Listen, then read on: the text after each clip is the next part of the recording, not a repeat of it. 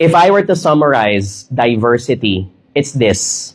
It's believing that culture fit is a 1980s approach to building teams. Culture fit is when you say, he speaks like me, he thinks like me. That is what we want in this company. It's similar to all the other leaders. That's culture fit. And it's okay to hire people based on that because you want to harmonize.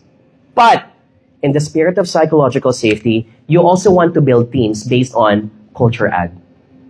So what's the difference? Culture fit is, he's the harmonizing type, he will blend in easily, I want this person in my team.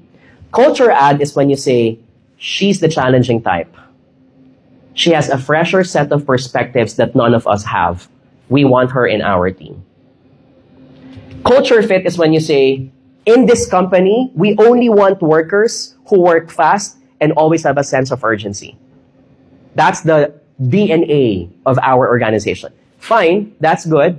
But don't you think that you should also have a mindset wherein employees say that we need to prioritize what to focus on? I'm going to be that employee who will say, before you push the button, have you already done X, Y, and Z? That's culture add. This slide does not tell us to choose between the two. This slide tells us to have both in our organization.